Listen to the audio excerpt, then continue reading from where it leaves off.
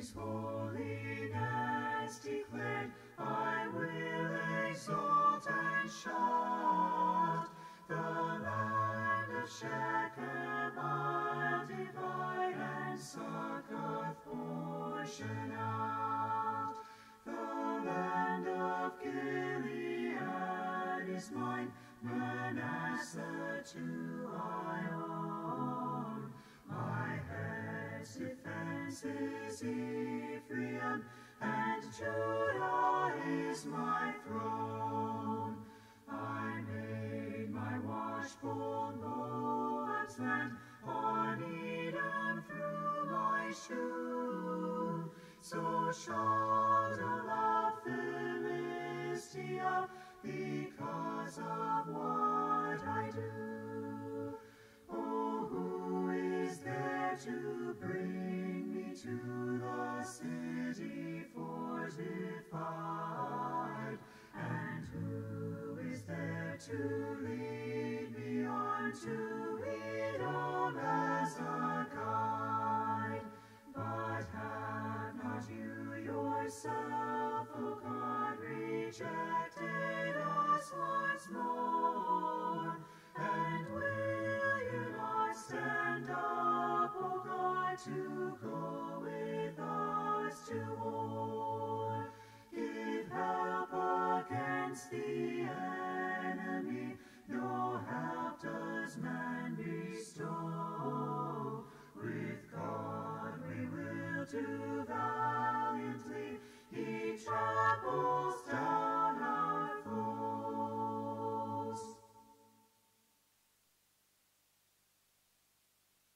Lord, listen and answer, oh hear me, I pray. I needy and poor cry to you. Watch over my soul, save your servant, O God. Devoted, I'm trusting in you. Since all the day long I am crying to you, toward me, Lord, your mercy renew. Bring joy to the soul of your servant, O Lord. I lift up my soul unto you. You truly, O Lord.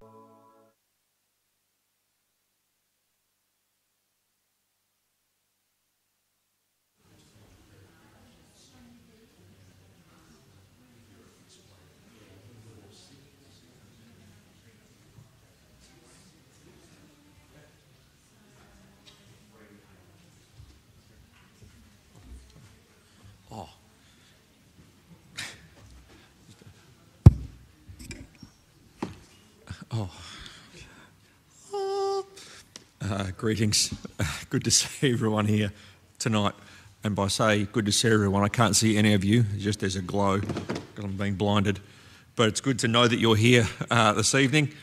And whether you're here in the building or in the hall or streaming on online, we pray that you would be encouraged as we seek to worship God together.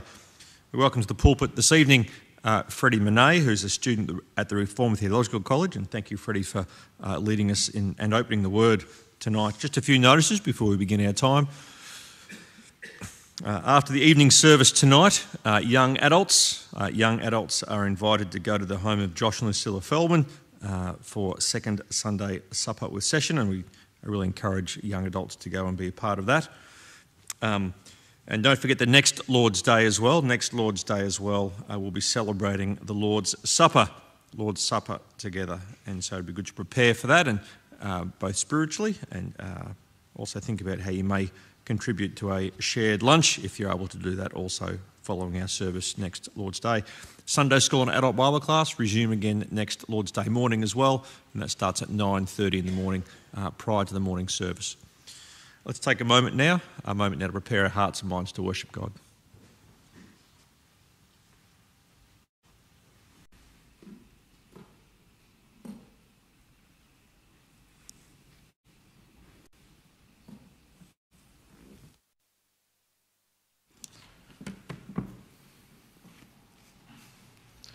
Well, good evening.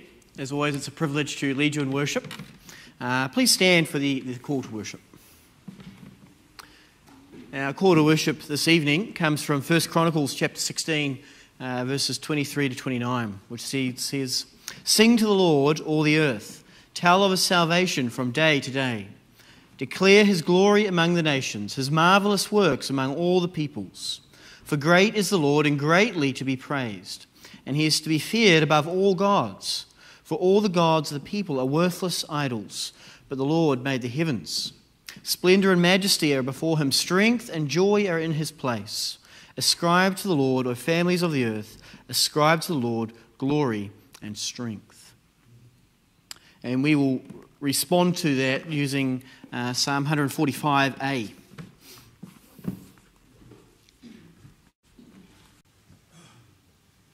Tune goes like this.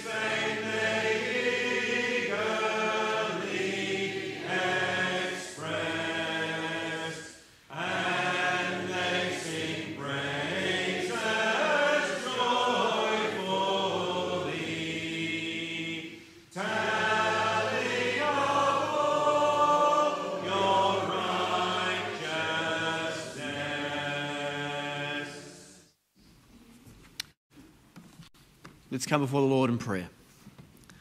Lord, our Heavenly Father, we do praise you. We thank you that we can gather as your people once more this day. We do pray now that you will be with us. We pray that you will bless us. We pray that you will keep our minds focused upon you. We pray that you will help us to give up the cares of this week that have been and the cares of the week to come for this moment and time that we may focus. And Lord, we pray that your Spirit will truly work among us and he will meet us where we are, whether we are spiritually weary, spiritually joyful, Lord, or spiritually lost. We pray that your Spirit will not return to you void, as we know that he will not. We pray all this now in Christ's name. Amen.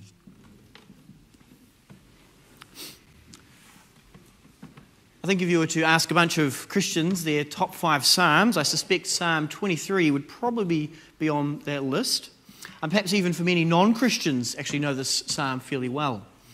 And it's sort of not hard to see why, is it? Psalm 23 opens with the beautiful words and the comforting words of God leading and caring for us as his sheep. It's good to sort of run to these words often if you've had a difficult day or week and you're in need of comfort and knowing that the Lord loves you and sees you, even in the darkest of your times of your life, as the psalm reminds us.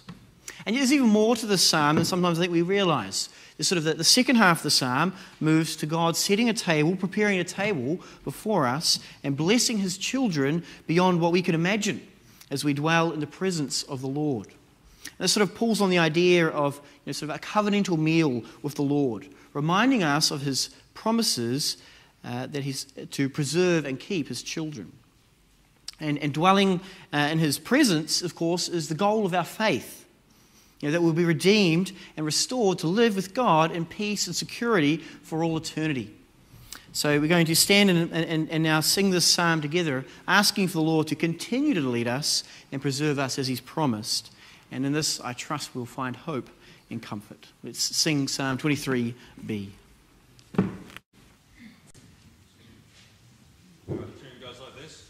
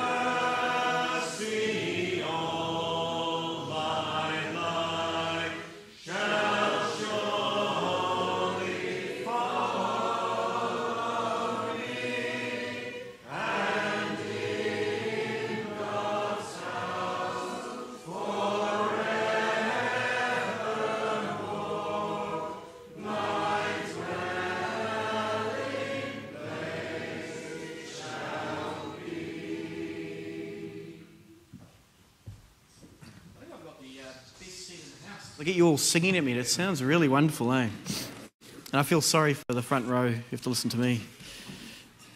We're going to have our scripture reading. It's from Romans 7. This is marked as our text, and that's actually my fault. It's not our text. This is a support reading. But that's all right, because I've also changed the text around anyway. So I've get George to come up and read for us and pray for us. So in Romans 7, we're sort of looking at Paul's struggle in his inner life as he contemplates the sin that remains and the desire to be free of it. And this ties in with our passage later on. So thanks, George.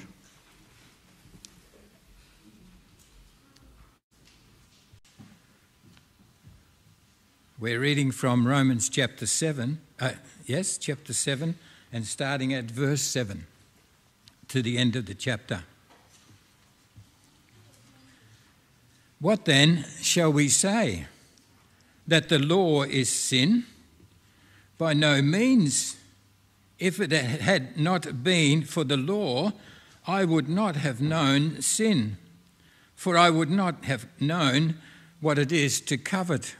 If the law had not said, "You shall not covet," but sin, seizing an opportunity through the commandments, produced in me all kinds of covetousness. For apart from the law, sin lies dead. I was once alive apart from the law, but when the commandment came, sin came alive and I died. The very commandment that promised life proved to be death to me. For sin, seizing an opportunity through the commandment, deceived me and through it killed me. So the law is holy, and the commandment is holy and righteous and good. Did that which is good then bring death to me? By no means.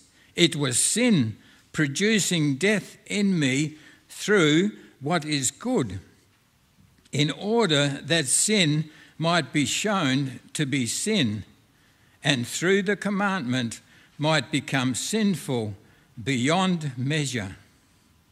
For we know that the law is spiritual, but I am of the flesh, sold under sin.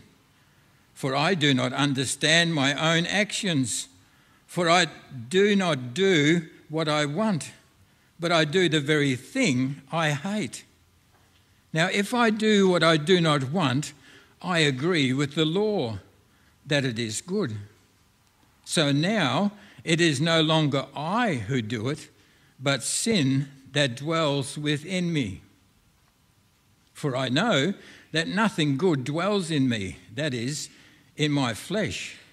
For I have the desire to do what is right, but not the ability to carry it out. For I do not do the good I want, but the evil I do not want is what I keep on doing.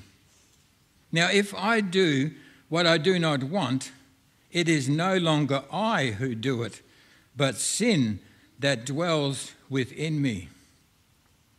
So I find it to be a law that when I want to do right, evil lies close at hand. For I delight in the law of God in my inner being, but I see in my members another law waging war against the law of my mind and making me captive to the law of sin that dwells in my members. Wretched man that I am, who will deliver me from this body of death? Thanks be to God through Jesus Christ our Lord. So then, I myself serve the law of God with my mind, but with my flesh I serve the law of sin. We finish our reading at the end of this chapter. Brothers and sisters, I now have the privilege to lead us in prayer. Shall we come to the Lord in our prayer? Let us pray. Heavenly Father, through the work and obedience of your Son, our Saviour, the Lord Jesus Christ, we come to you in humble praise at this time of worship. We come to you knowing full well that you have called us here at this time and at this place. And so we do want to bring you the honour and glory that you deserve and ask of us. We know, Lord, that it may be imperfect and not what it should be, but we also know that you are a loving Father and a patient God who looks at us not at what we deserve, but on what Christ has done for us. We pray that the truth of the gospel may speak to us as we face this coming week, as we go through this week examining ourselves and looking forward to celebrating the Lord's Supper together, being reminded of the cost that was paid to set us free. Lord, we ask, continue to bless us, we pray, as we spend this time in worship. And we ask too that you may give Freddie all he needs as he has prepared to preach to us your word in all its fullness and love. May your Holy Spirit help us all to understand and apply that word to us all, in whatever situation or circumstance we find ourselves. So we pray for all, whether that be in the hall or online at this time. But Lord, we pray particularly for Lester and Ruth Barclay, the things that they do and the involvement they are involved. We pray that may not always be seen in public or be obvious, but this contribution is much appreciated in the different situations. And so, Lord, we pray also and continue to pray that you may watch over them. We pray that too for Margaret Bell, Lord. We all look forward to getting older, but it does not mean it gets easier for us. And so, Lord, we pray that you may continue to be with Margaret also as she continues to love and serve you. And this evening, Lord, we also want to mention Malachi Vickery. Lord, it's a young baby that's going through a hard time. And Lord, the uncertainty of it makes all of us as parents concerned for such a young child. But we pray that the outcome may be positive and that the biopsy may prove to be something that can easily be healed through medication or an operation. Lord, we pray, strengthen and guide Malachi as young as he is, but also give comfort and assurance to the parents.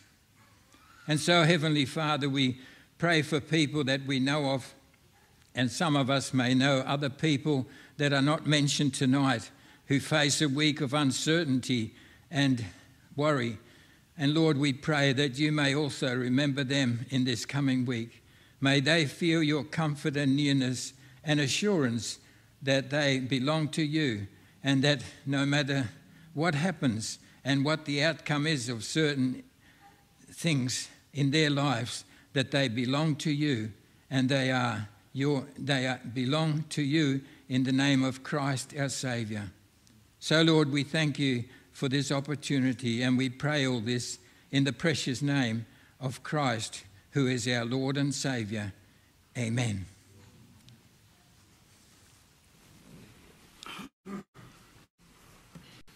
Thank you, George. We'll now take up our tithes and offerings. So if you're a visitor here, please don't feel obligation to give, but you are also welcome to as well. We'll sing while we do that, Psalm 24a.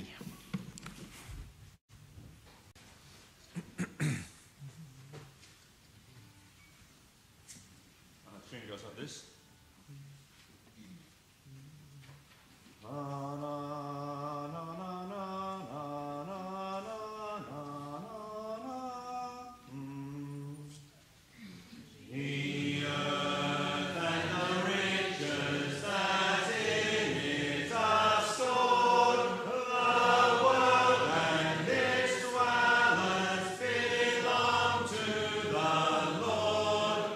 For he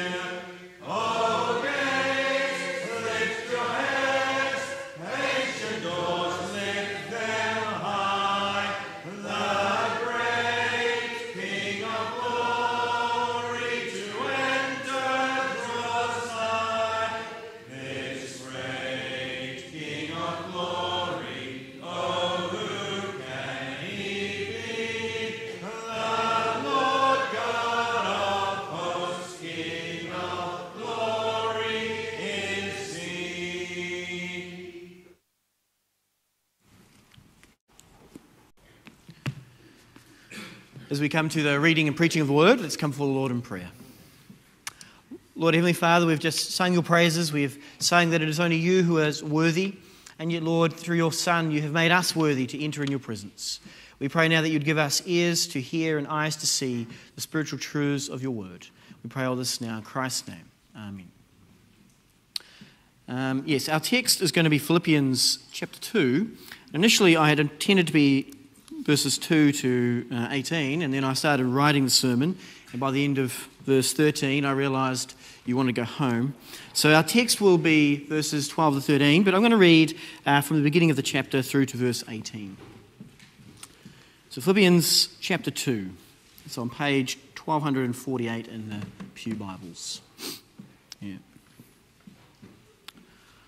So if there is any encouragement in Christ, any comfort from love, any participation in the Spirit, any affection and sympathy, complete my joy by being of the same mind, having the same love, being in full accord and of one mind. Do nothing from selfish ambition or conceit, but in humility count others more significant than yourselves. Let each of you look not only to his own interests, but also to the interests of others. Have this mind among yourselves, which is yours in Christ Jesus, who, though he was in the form of God, did not count equality with God a thing to be grasped, but emptied himself by taking the form of a servant, being born in the likeness of men, and being found in human form, he humbled himself by becoming obedient to the point of death, even death on a cross. Therefore, God has highly exalted him and bestowed on him the name that is above every name, so that the name of Jesus every knee should bow in heaven and on earth and under the earth, and every tongue confess that Jesus Christ is Lord, to the glory of God the Father. In our text, therefore, my beloved, as you have always obeyed, so now, not only as in my presence, but much more in my absence, work out your own salvation with fear and trembling. For it is God who works in you both to will and to work for his good pleasure. Do all things without grumbling or disputing, that you may be blameless and innocent, children of God without blemish, in the midst of a crooked and twisted generation, among whom you shine as lights in the world, holding fast to the word of life, so that in the day of Christ I may be proud that I did not run in vain or labour in vain. Even if I am to be poured out as a drink offering upon the sacrificial offering of your faith, I am glad and rejoice with you all. Likewise, you also should be glad and rejoice with me. Thus far our reading.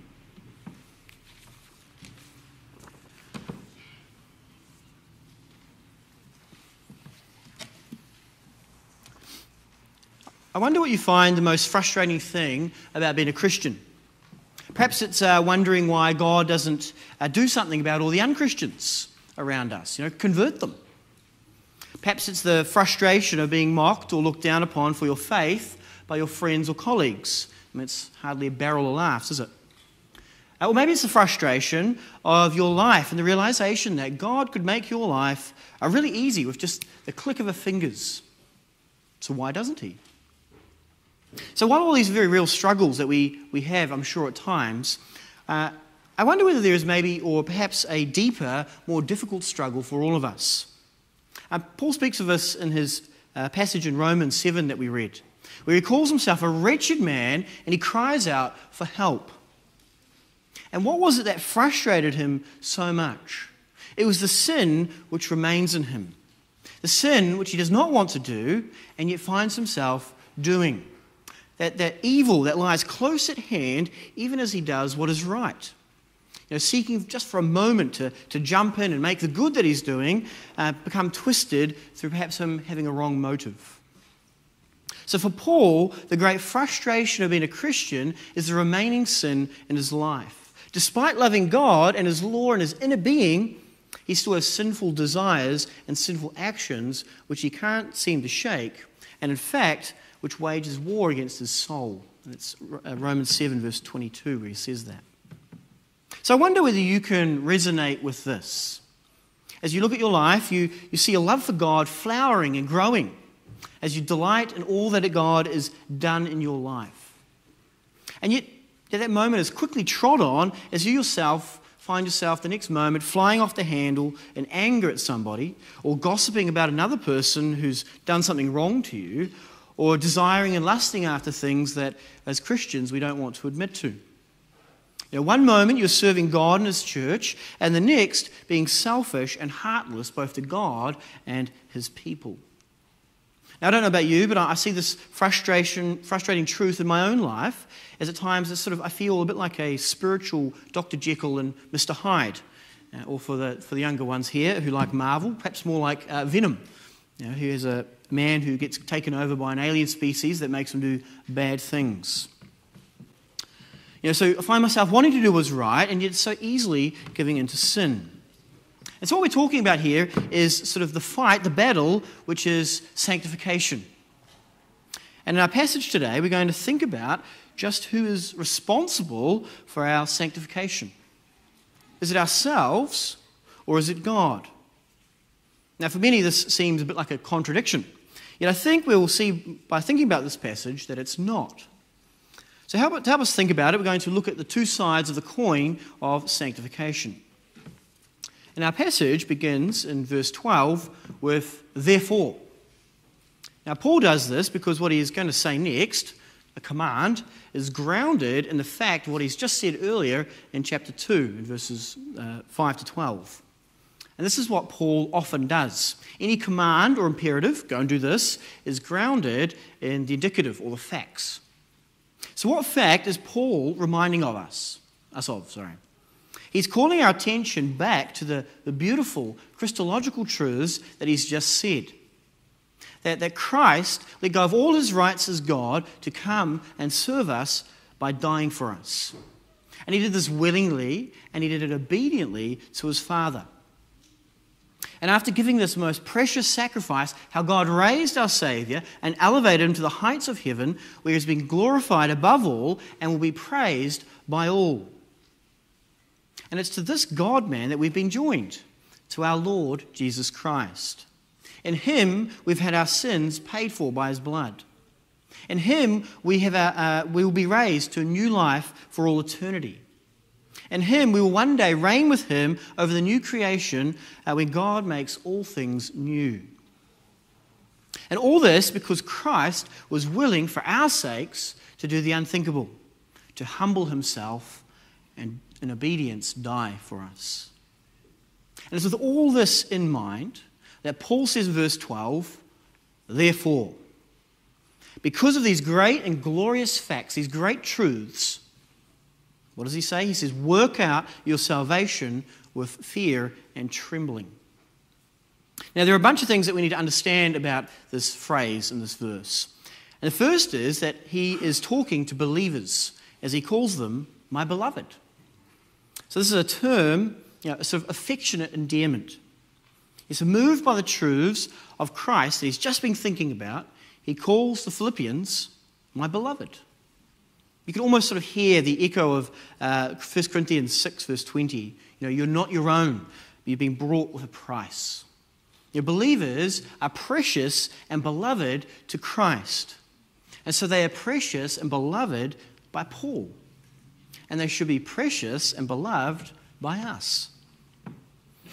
So this is important because what Paul is about to tell us is only possible for believers to obey. And they need to obey like Christ. And here Paul uses the same word of Christ's obedience for our obedience.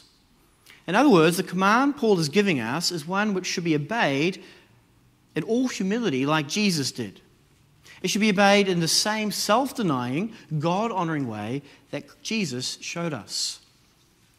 And it should be done in a way that doesn't matter who's watching. Paul tells them to obey just as much with him gone as when he's present. I don't know about you, but I always found it really easy as a boy to obey my mother when she told me to do something, when she was standing nearby with a wooden spoon in her back pocket. Now, funnily enough, sort of no ideas of disobedience ever entered my mind at those moments. But the moment she would leave, those rebellious thoughts would sort of come rushing back in like magic out of thin air. And Paul says, don't obey like this. Obey whether I am there or not. Don't let your obedience flag just because I'm not present. And this is why Paul calls us to the obedience of Christ. Obedience when no one's looking. Obedience when Jesus could have just got out of it and stopped. It's this type of obedience that we need to work out our salvation with. And here we encounter a bit of a problem. What does it mean to work out your own salvation? This sort of feels a little bit like a phrase that you almost want to get your scissors and start cutting it out because you're not sure. Surely Paul doesn't mean save yourselves, does he?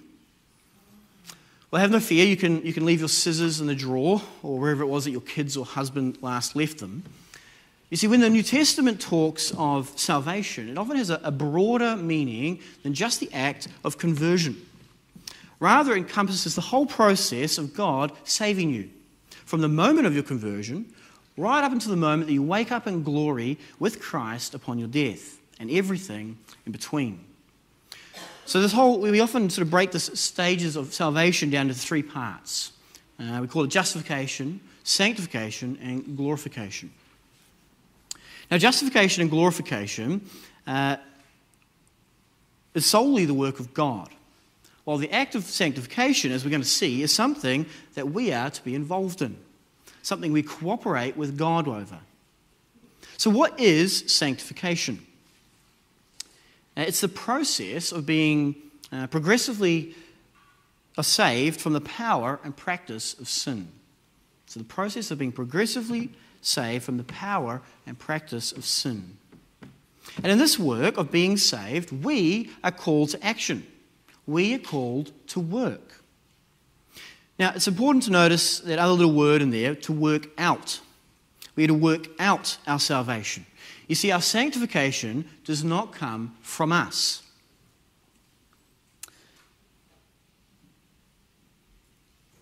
Sorry, I just lost my spot. Well, we'll see in the next verse that our sanctification we are to work out is actually what God has already worked in. So in other words, in working on being more righteous and turning from sin in our lives, we're not saving ourselves at all. Rather, we're responding to and doing what God has placed in us. Our work flows from the source, which is God. So what are we to do with this? What does it mean to work out your salvation? Well, this calls for spiritual action. It's not okay as a Christian to think that once I've been converted, all I have to do is put my spiritual feet up and wait for God's salvation tour bus to take me to glory. You sort of let go and let God kind of idea. This call to action can be seen in other passages as well. So you could look at James 4 verse 7, which says, "Submit yourselves therefore to God. Resist the devil and he'll flee from you. Draw near to God and he will draw near to you." So there the focus being on resisting the devil. Or you can look at 1 Timothy 4 verse 7, where Paul tells Timothy, "Have nothing to do with irrelevant, silly myths. Rather, train yourself for godliness. For while bodily training is of some value, godliness is of value in every way, as it holds promise for the present life and also the life to come." So again, we're not talking about earning salvation in the ultimate sense here. We're talking about growing in what your salvation means, to become more like Christ. And this is going to take work. Spiritual couch potatoes don't grow very much in grace and holiness. Now, you might not be able to tell, but I actually am training for a half marathon in July. Now, I wonder how well I would go if between now and then I didn't do a single bit of running or exercise. I suspect by 1 kilometre in, I'd be puffing pretty heavily. Perhaps by 3, I'd have stitch and be pretty sore. And by 5, probably a heart attack would be my thoughts. So if we want to be physically fit, we're going to need to train. The same is true for our spirituality. Sitting on our spiritual backsides will not grow us in holiness. It takes hard work to pray, immerse ourselves in the Word, and obey Jesus and all that God has called us to. Now, at this point, we're going to have to be very careful of two dangers. On the one hand, we need to be very careful that we don't sort of blunt the force of this command by sort of rushing to verse 13 and look at God's work. No, Paul is calling for serious effort and work in our Christian lives. We're to live rich, fully orbed, godly lives of obedience, growing in prayer and love for God and His people. And when we see sin in our lives, we're not just sort of shrug and be, oh well, over to you, God, I can't deal with this. I mean, it would be a little bit like an alcoholic who wants to change but keeps walking past the bottle store on his way home and not changing his route. Or the person struggling with porn who won't put restrictions on their devices because, wow, I should just be strong enough to resist. This just doesn't work. No, we need to go after sin and we need to attack it head on. We need to take steps if necessary to achieve this. So that's one danger, to reduce what Paul is saying because of God's grace, which is coming. But the other danger is, of course, that of legalism, where we see all this command and we suddenly think that now we must be good enough for God. And if we do that, then we're going to sink slowly under the weight of God's law as we realize we do not measure up. And we try and fix it by praying more, reading more, just doing more. Perhaps just need to be more self-disciplined and need to struggle more against the evil and bring the good. But what's the result of this sort of legalistic approach? It really is a joyless Christianity as we struggle to achieve a level of obedience that we hope will win God's approval. We either end up smug in self-righteousness or depressed because of our failure, or perhaps just yo-yoing back and forth between the two. So if we're to take Paul seriously and obey this command, how can we work out our salvation and avoid these dangers? And I think the answer really lies in the next little phrase in our verse there, in fear and trembling. Work out your salvation in fear and trembling. You see, it's as we are in awe of God and what He has done for us that we stay motivated rightly. It's as we look at our great God who has redeemed us and loves us that we want to obey Him. And as we see that we have done nothing for our salvation and you have been given everything by our gracious Father. And yet God is not just a sort of a soft teddy bear who hands out cuddles of grace. No, God hates sin. And He hates sin absolutely. And He hates sin in His people, in you and in me. In fact, God's hatred of sin is what drove Him to bring Christ to the cross for us. So this should motivate us, this should move us to a holy, reverential trembling before our holy God as we see our great need of His continued grace. A big view of God leads to a big view of obedience. So let me ask you, what effort are you putting in to your spiritual growth? Is this something that's sort of big on your radar? Now please, as I say this, please realize I'm preaching to myself. As I prepared for this message this week, this was very confronting to myself to realize the sin in my own life. There's things that I need to recalibrate in my life, things which aren't focused on spiritual growth. In fact, things which may be getting in the way. But if we're to take Paul seriously, we need to hear what he's saying. It doesn't matter where you are today in your spiritual walk, whether you're a senior or junior or fresh convert or somewhere in between. We all need to grow in this. We need to keep growing in this. And this text encourages and exhorts you to put time and energy into your spiritual growth. So will you obey this call? Are you willing to train your spiritual muscles? Now, this is a high call, to grow in holiness. And if we were to stop here in the sermon, it would be pretty easy to become despondent, wouldn't it? As we look at our lives and realize how far we still have to go with our walk with the Lord and the frustration of continual failures. And it would be a mistake to end here also because the truth is, if our sanctification rested or relied on us, boy, are we in trouble. And thankfully, though, Paul doesn't stop there, does he? Verse 12 is followed by verse 13, in which he tells us that in working out our salvation, we're not alone and we never were. Our growth does not rely on us. And here we're going to look at the other side of the coin. We're going to look at God's action in sanctification. In verse 13, Paul tells us the great truth of this whole thing. It is God who works in us, both to will and to work for his good pleasure. Now, I don't know if you've ever been to a Christian conference, a weekend or a week, or a camp, and while you're there, your faith is fanned into flame, and your desire to live for God grows to an all-time high. And then the camp or the conference ends, you go home, and suddenly you feel quenched, and that desire dies off as you get back into your normal life, and the reality of sin and life overwhelms you as you fall back into old habits. Yeah, so for a moment, we felt like God was working and he was doing something. And now perhaps, maybe not. And Paul says, no. God has worked, God will work, and God is always working in us, in his people.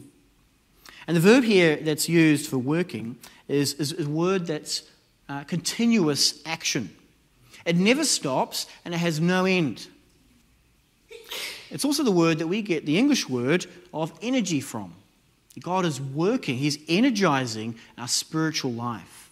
He's actively involved at all times in the souls of his children, even when we don't feel like it. So how does this work? How can we be working on one hand, but God also working in us as well? I've tried to come up with a bit of an analogy. I think it's helpful, but if it's not, just ignore it. But we'll try it. So think of it this way. Imagine that our hearts are bank accounts. And when God saved us, we were all in debt. Our numbers were well into the red. But once Christ has saved us and paid off that debt, not only do we not go to zero, but God actually puts a huge deposit in our hearts, his grace. And our role is to grow this deposit, to work with and cooperate with the grace in our lives. We're to invest in it, we're to develop it, we're to tend it, we're to work with it, we're to really focus on it. And we can do this by obedience to God and his word and by rooting out the sin which remains in us. And all this has to be done, of course, with the cooperation of the Holy Spirit. Now, we can certainly misuse the deposit, or we can just let it sit idly by. But any progress or growth is only possible because of God's deposit in the first place and his continued work in us by his Holy Spirit. So without this, we would remain forever in debt and in the red. And what verse 13 is telling us is that our efforts in obedience will be effective because it is God who's energizing those efforts. And not only has God given us new hearts full of grace, which want to obey him, but through the Holy Spirit, he's also empowering our will and our doing of that obedience in the first place.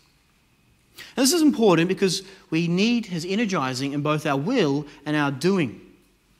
And Paul talked about that in Romans 7. I want to do this, but I find myself doing this. He needs God's work through both. To do anything needs a couple of ingredients. Whether you want to mow the lawns, cook dinner, or do homework, to actually carry out your goal, you have to want to do it, or at least decide you must do it. But only after your will is in place can you go and do it. And it's no good to want to do something and then never do it. And it's also very difficult to do anything that you don't want to do. Some of my last essays feel a bit like that. So what we need God to be involved in the entire process of sanctification, in our wills and our carrying out the action. Otherwise, it will fail. And this shows us also that any work we do in our spiritual life does not merit us anything, because it is God doing it. Any growth in your life is thanks to God, not yourself. It's his deposit and work in you. And this is why Paul writes this passage here. It's connected inseparably from the work of Christ that we've considered already. Jesus' work in the earlier part of this passage is a comprehensive work. He not only rescued us from the power of sin, but also from its grip, its power of control over us. On the cross, he paid for our sin, what we call justification. And he did this without us.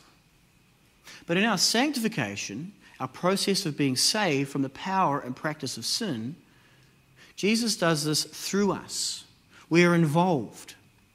And he does this, of course, through his Holy Spirit, who enlivens and energizes us to work and act and grow in grace and holiness.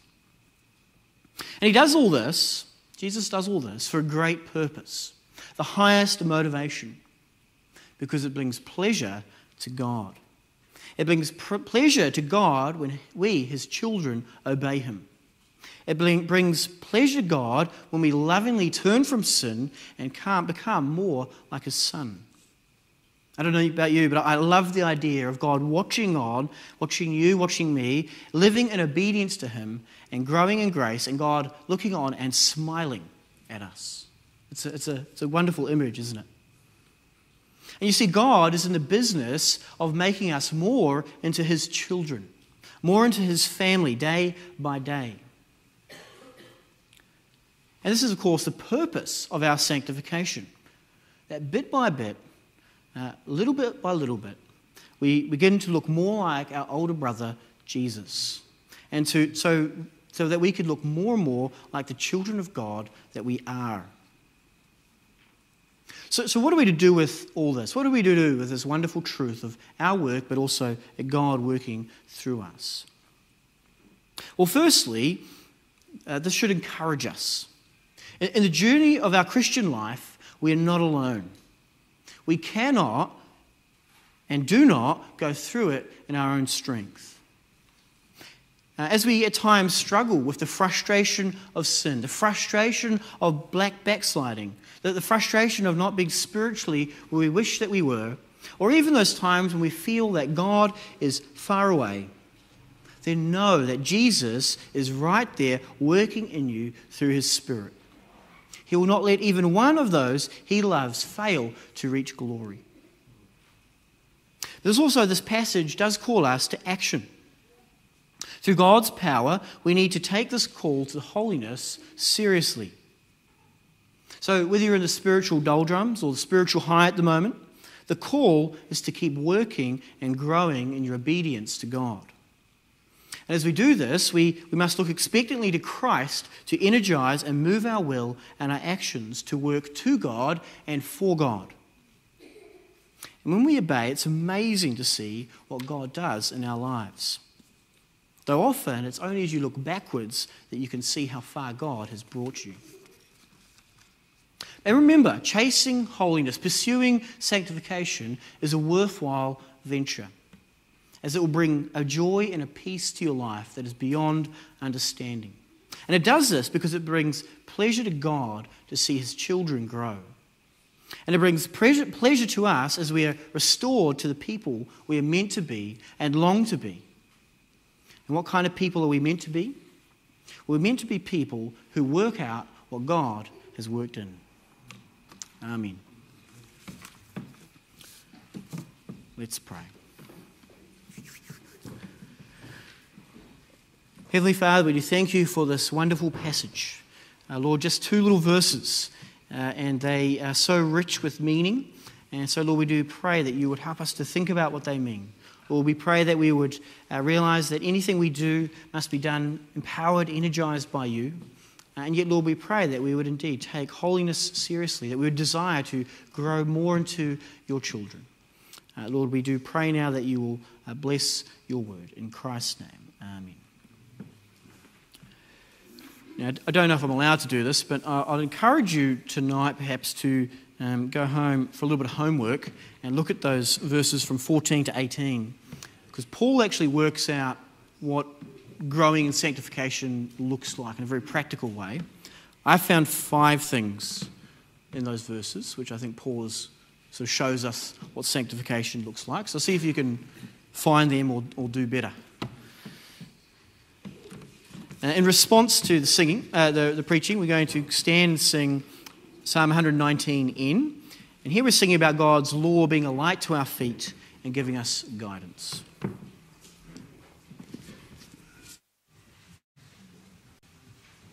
goes like this.